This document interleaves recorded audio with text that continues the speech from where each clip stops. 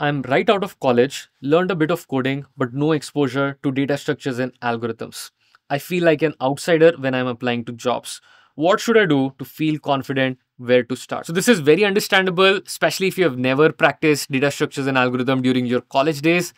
Getting and mastering DSA can feel very daunting and it can feel like a lot to digest. So what you should focus on for you to pick some small set of topics rather than jumping and rushing through topics, pick few set of small number of topics like binary search, linear data structures, and then just focus on becoming expert at those topics. Once you do this exercise of picking small set of topic and becoming expert all the way from zero, the confidence that you're going to gain is going to be tremendous. And this confidence can be applied to the rest of the topic. And now you're no longer going to feel like an outsider and you will naturally be able to cover the rest of data structures and algorithm. This is exactly the plan that we actually do Activator Camp, which is just a 1-month camp. And we try to focus on few basic fundamental topics. And our goal is to take you from zero to expert in those topics and help you gain that confidence. What I've seen is once people are able to gain that confidence, once people are able to enjoy the process of being able to solve good problems on a topic,